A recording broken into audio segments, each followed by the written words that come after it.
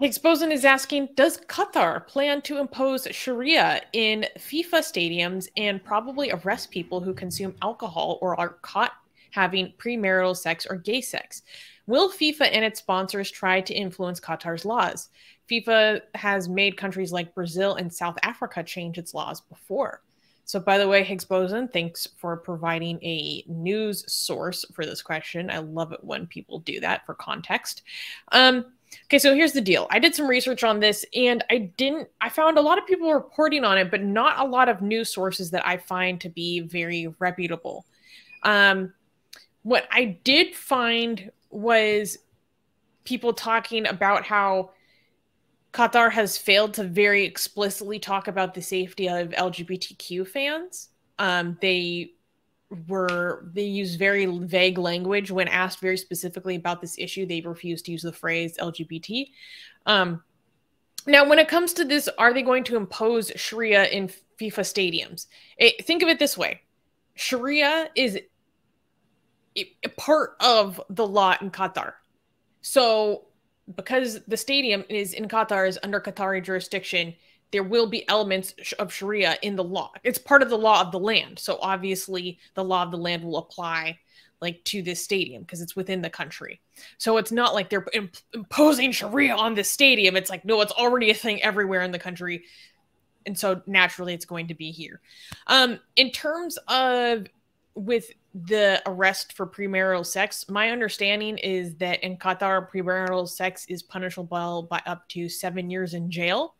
Now, I think that might be applicable to anyone in the nation because I was getting Qatar and the UAE confused, where the UAE, people correct me if I'm wrong, actually has a kind of a different rule set if you're a national or if you're a foreigner.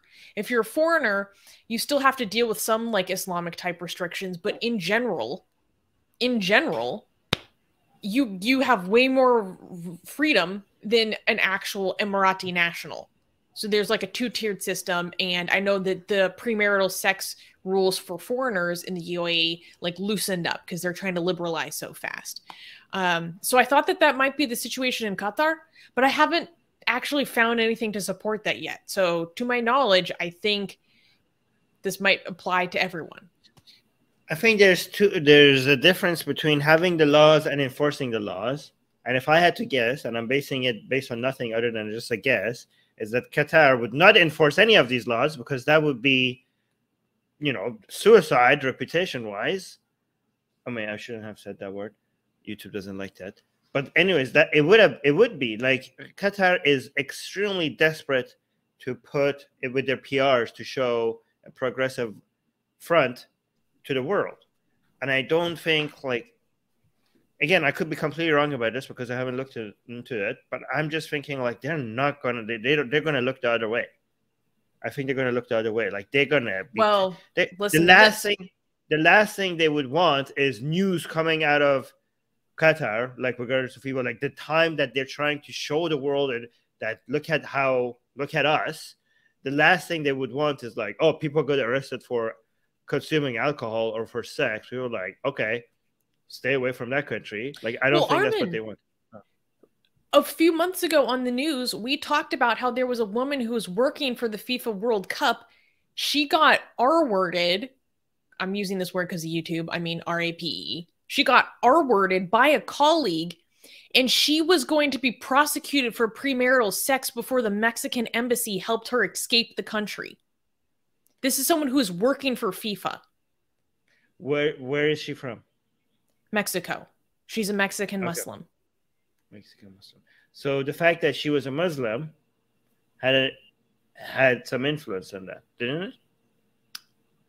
Probably. Like they decided, possibly. Yeah. Like they decided that they own her. They have a free hand over her because she's a Muslim. I just think like ludicrous. Yeah, I think like there's some bigotry also involved. Like I don't think like they're gonna do that to. I don't think they're gonna do that during. I mean, they have to be okay. I don't know what they're gonna do, but they have to be insane to do that during the events to anybody. You know what I mean? I don't know. Here's the thing. So a lot of people are pointing out that like FIFA or the Olympics have basically forced countries to change their laws for the sake of holding an event in their country. This hasn't been the case with Qatar, very noticeably, to my knowledge. And I wanna read something that I read. So, quote, The Guardian this week presented the Supreme Committee, the body in charge of organizing the World Cup, with a series of direct questions related to LGBT fans and their concerns, but received no specific answers.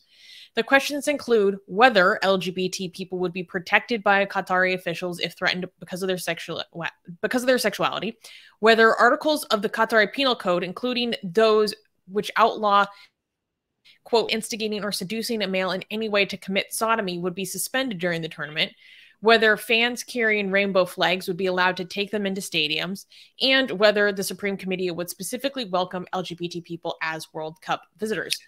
The general reply said, everyone will be welcome to Qatar in 2022, regardless of their race, background, religion, gender, sexual orientation, or nationality. We are a relatively conservative society. Relatively conservative, okay? For example, that's true. Relatively, I mean, they're like, I mean, relative to Iran, relative to Saudi Arabia, they are very, yeah, they're not as conservative. But yeah, go on. Okay, but here's the thing: we are a relatively conservative society. For example, public displays of affection are not a part of our culture. Lame. We believe in mutual respect, and so whilst everyone is welcome, what we expect in return is for everyone to expect our cultures and traditions. Challenge it. Okay, I don't know if I should recommend this because people could get in trouble, but if you Serious are trouble. How big of a trouble can they get in? Like that Mexican lady, was she was just deported? Was she wasn't deported. Her government's embassy had to help her freaking escape the country. Okay, if you are an activist and are willing to take risk, okay, it might be, I don't know, okay, I don't want to recommend anything that gets people in trouble. It might be a good idea to challenge the conservatism of Qatar by carrying out rainbow flags and kissing your gay lover in the stadium publicly. Oh my God. Just to challenge these norms on an international level, get FIFA involved, get FIFA and Qatar, like you could be just two individuals that don't have enough that much power, but by doing this in the stadium during these events, you're getting the government of Qatar and an organization as big as FIFA involved into LGBT activism on a platform that is globally visible. So they're going to have to start picking sides real quick. Yeah. So imagine what a great opportunity this is for LGBT activists to do simple acts that will get this much attention on a global scale. So I would be very disappointed if no LGBT activists, if there's nobody is going to take advantage of this opportunity to challenge Qatar's conservative rules. So anyways, like you guys, I mean, if you're an LGBT activist, think about the people that came before you and the risk that they took, and the prices that they paid. Okay. And that the fact that you're enjoying them in the United States and UK and Ireland, in Canada, and people don't have that privilege in Qatar. So you get to go in Qatar and be like, oh, well, we're just not going to do anything this time, and then go back to your freedom. How about show some appreciation for the people who done this before you, for the rights that you enjoy, and maybe try to spread this around the world. Yeah. Okay, but also we are not encouraging anyone to do anything that is illegal or unsafe. So, I mean, I am, but it's your choice, right? So again, I would just be disappointed if nobody takes advantage of this. I'm not saying, obviously, I'm not forcing anybody, so I don't know how I could be responsible. I'm just saying, rights comes, the defense of rights and getting new rights comes with cost. So So some people should pay the price. And I don't think the price is that high. Like, okay, you're going to be detained for a while. What's going to happen? It's Qatar. It's not Saudi Arabia. It's not Iran. You're not going to get executed. You're not going to get tortured. It's going to be an amazing memory. Like, I did this. Okay. I am taking a much more cautious position. Okay. And I'll just, I'll leave We it don't at know. that. Do some research before you decide anything. Oh, yeah. Don't trust anything. Don't trust anything I say. Talk to a lawyer or whatever.